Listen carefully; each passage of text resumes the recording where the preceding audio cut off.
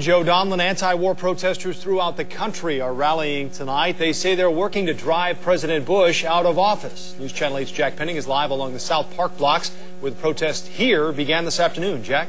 Well, it's just wrapping up right now, Joe. I want to give you a look, though, after what happened this afternoon. There is police presence here, a couple of officers milling about here on the park blocks, just making sure it stays calm. A much different scene than what went down just a few blocks from here on Jefferson, where police say protesters left the sidewalks. Police were worried that group wanted to shut down I-405. Protesters say the police overreacted.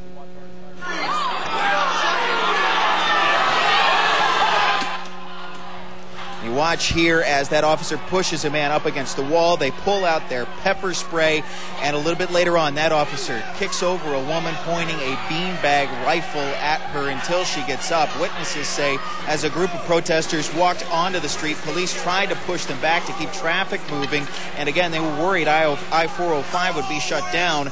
They then used beanbag rounds hitting two. They used pepper spray, they say, to gain control of the crowd. Police say 10 protesters arrested. This all started just afternoon, a day of peaceful protest. It deteriorated, though, about 2:30.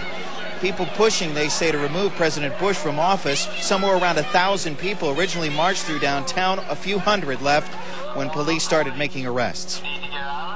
I saw them run over 2 or 3 people with their horses. I saw people maced. I saw people pepper spray. I don't know the difference.